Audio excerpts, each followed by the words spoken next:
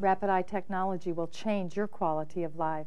Hello, I'm Claudia Bianca, Master Rapid Eye Technician, and I've had a practice since 1992. Rapid Eye technology not only changed my personal life, it also gave me a new career. I'm here today with Dr. Ranae Johnson, the founder of Rapid Eye Technology. She has also authored 2 books, Reclaim Your Light Through the Miracle of Rapid Eye Technology and Winter's Flower, Kelton's Story of Autism. She is also the director of the Rapid Eye Institute. Welcome, Dr. Johnson. Thank you. Thank you. Thanks for being with us today. Tell us more about this healing process, Rapid Eye Technology.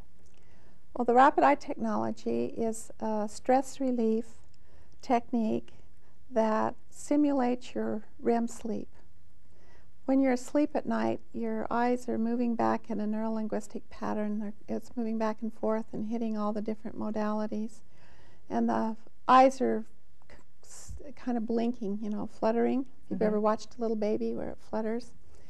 And you're processing all the trauma that you had during the day, actually processing everything you thought or did during the day.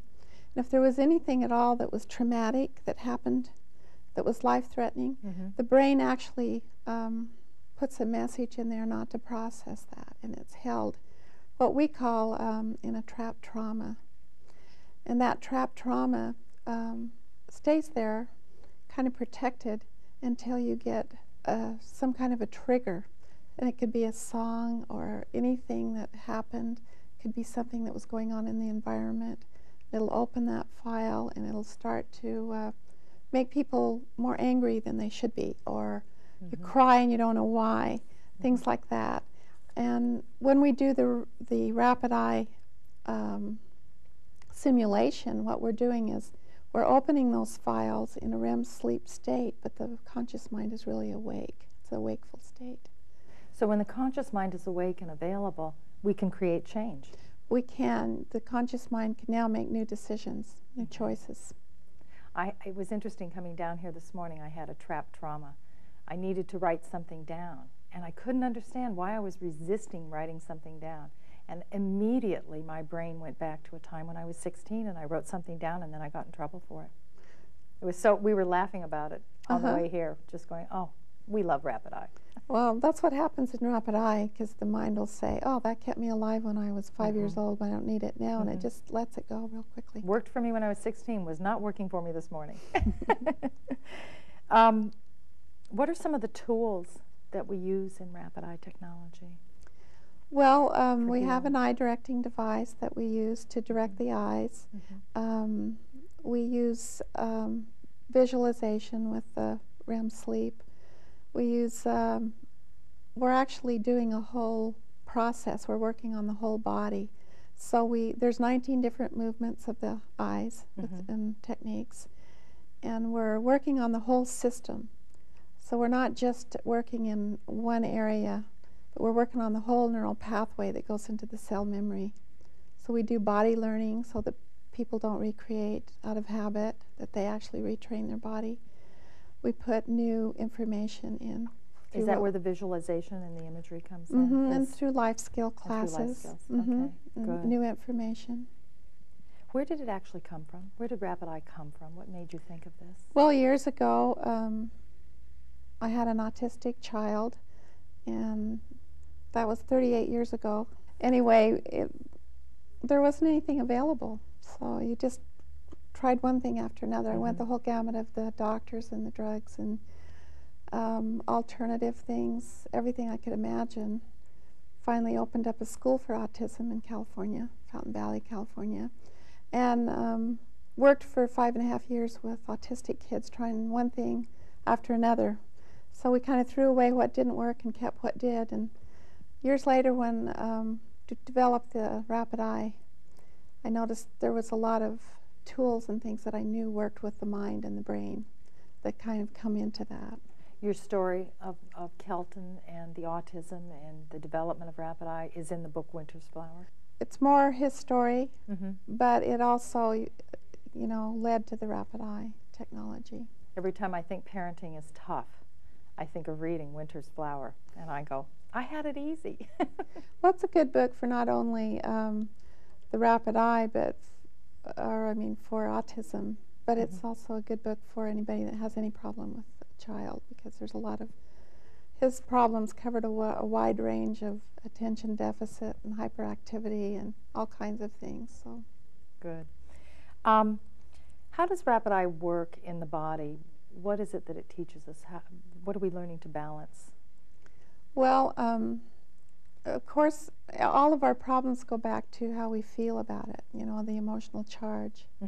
So if you had some kind of abuse early in your childhood or some trauma that's trapped in there, once we go back there and let go of the emotional charge, then it's just a story, and people can process it and let it go and move on in their life. So the difference between a trauma and a memory is the emotional charge, and rapid eye helps to relieve. Okay, okay, good. You talked a little bit earlier, you just barely mentioned an eye directing device. What do you use that for? The eye directing device vibrates very quickly, so that you're giving the left brain and the right brain thousands of messages for left brain to talk to right brain. And so the faster you go, the more messages the brain gets to communicate. Okay. So we're doing the auditory, and then we do memory, which is up this way. It's when you look at when you want to remember something, you look up and think, oh, what was that? So memory's up over here. So you look up. Okay. So we do auditory, and we'll feed the brain a lot of different information and tell it to go to the core issue, and it will, because anytime you move a fast-moving object in front of someone's eyes, it puts them in an alpha-theta brainwave state. So kind of like a candlelight, watching the flickering candle flame, or sitting in front of a fireplace? Similar, but very different, because you're only staying there for a little while and you're telling it to release, and you're moving to another modality.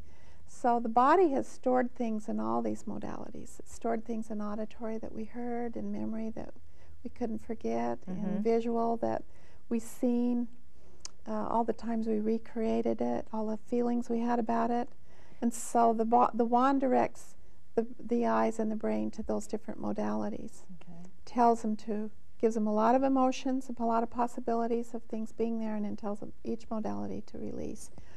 And so what we're doing is we're working on the whole neural pathway at once, but we're working on it so quickly and changing state so fast that it's like eating an elephant a bite at a time. You take the whole trauma, and then you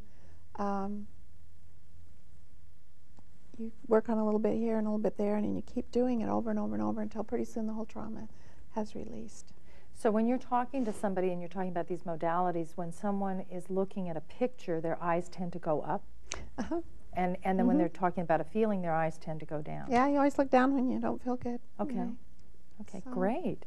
What do we get in contact with rapid eye technology that really makes the change? You go right to the core issue first. The old model that we used to do in psychotherapy is to chain back, and we go right to the core issue. And because you're in a suggestible state, you'll do that. The client will do that.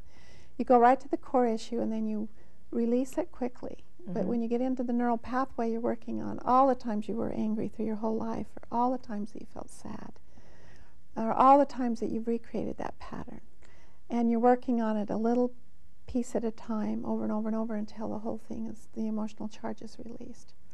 Dr. Johnson, what is it that keeps us trapped in these traumas? What is it? What are we forgetting? It's the body's mechanism to survive. Probably years ago, that kept us alive, but it doesn't keep us alive anymore. Those trapped traumas really get in our way. It would be nice to be able to turn around, look at our life, and even love some of the traumatic memories. Well, it really becomes a gift after you take the emotional charge out, because you look at all the things that you've learned from that. And where it brought you. Where you've come from. But as long as the emotional charge is in there, we can't forgive ourselves or others. We are constantly replaying it. Constantly. We're still hooked. We're still hooked into it.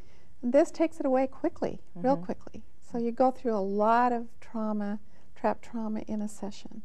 There's so much education that you do as part of rapid eye technology. There's so many things that I know I learned through rapid eye that I had never even been exposed to before. Your success will be directly related to your ability to not only understand, but also to implement higher life skills.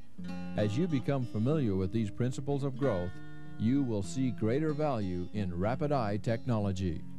We teach the life skills in 9-week segments, and they're free to the community. And So a person doesn't have to be a client of Rapid Eye No, or a technician. Okay. community comes in, they love the life skills. A lot of people repeat them several times.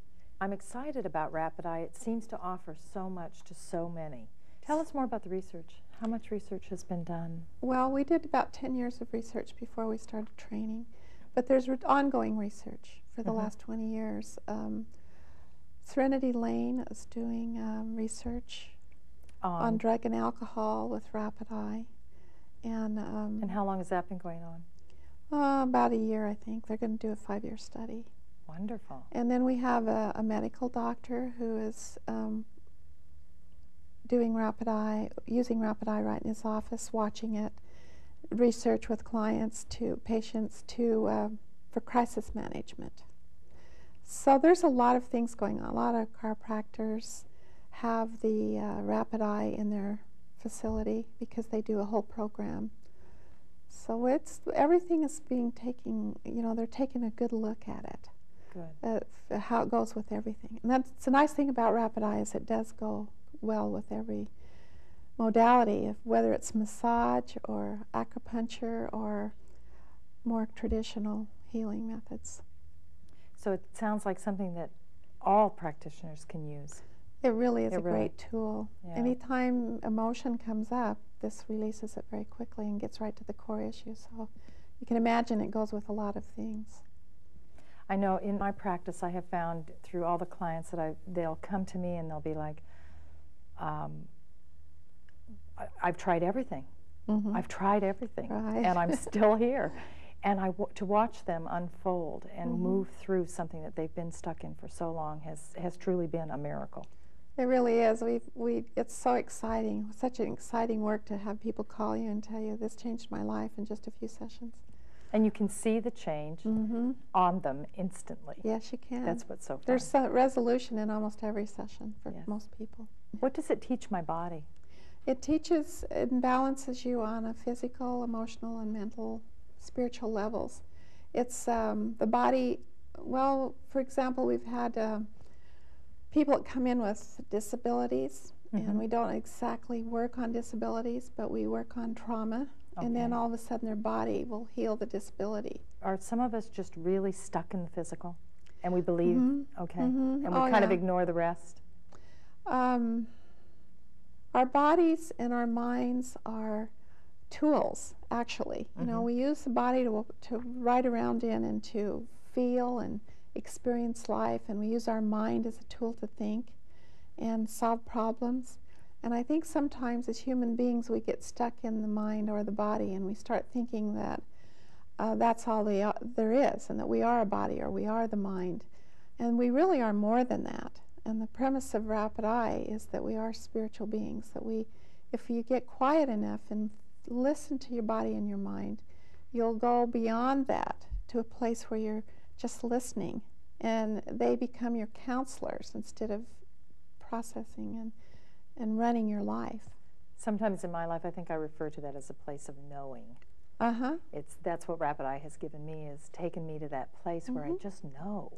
And it's easier to live in the now after Rapid Eye, because you're not always walking backwards thinking about your past, or you're not always worried about what your future is going to be. You're living your life right now. Because if you're always concerned about your past or your future, you miss your life. You really do. Life's important. Life's important, and it's that balance of the spiritual, the physical, and the emotional and the mental that makes it seem so much easier. Right. You know, it's like I'm using the whole tool now instead of just half of it. Well, Rapid Eye is really a lot of energy work. It really is. Energy going through the body and releasing from the body. We really are made up of energy. Everything about us is just energy. It's amazing we've learned so much about this in the last few years, isn't it? It really is. It's exciting. It's very exciting. It really changes people's lives. It does, and we have people always ask about, well, what does this work on? And it works on anything that's stress-related, which is about everything. Because you have stress about any dis-ease in the body that you have, and it will help the body to heal itself better, is what it does. How long do the results last? Well, it depends on how trapped people are in holding on to their pain. Okay. A lot of people hold on to their pain because they don't want to lose their disability, or they'll hold on to their pain because they get a lot of attention. And you can't go against anyone's free will with rapid eye. They have to really want to heal. So it's really a process of self-empowerment. They really do get to a place where they can choose their life. They can choose which way they want to go. Absolutely. Self-empowerment. And there are a lot of things, once you learn rapid eye, you have a lot of tools that you can take care of yourself. So you don't always have to be running to the therapist, even though it's good to come back and have a maintenance session once in a while. I call it a tune-up. Right. Because I'm still doing tune-ups. Life keeps on lifing, so Yes. you do need to. New issues will come up, new traumas. Dr. Johnson, on behalf of clients and technicians everywhere, thank you so much for creating this process that truly enables us to love ourselves and others. It really is a miracle. Thank you. You're welcome.